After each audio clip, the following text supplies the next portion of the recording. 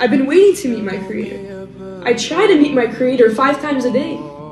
I go onto that prayer mat and I try to make it as vivid as possible that He is right in front of me. Not only is He right in front of me, but heaven's right here and hell is right here. And when I go into sujood, I'm not only whispering on the ground that He created, I'm whispering into my very own grave.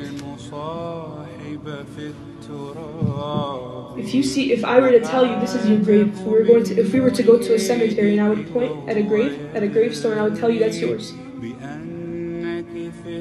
You would bow down and you would tell it, Kuni bardan wa salama. Be cool and safe for me.